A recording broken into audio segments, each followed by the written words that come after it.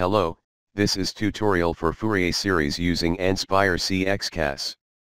First, open library.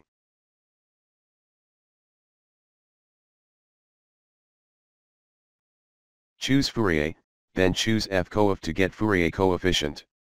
Now, we will get Fourier coefficient for f of t equals t.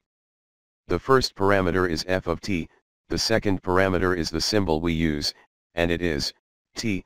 The third parameter is the initial value, let it equals 0, the last parameter is the end value, let it equals 1. Let's try another example.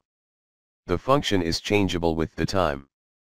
F of t equals t from -1 to 0, and equals minus t from 0 to 1. So the first parameter will be as shown.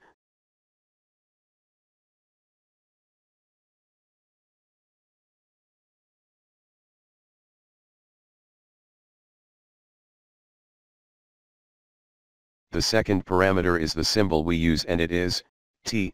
The third parameter is the initial value, and it is -1.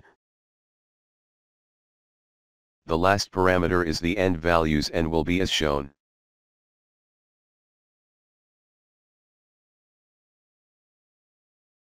At the end, thanks for watching.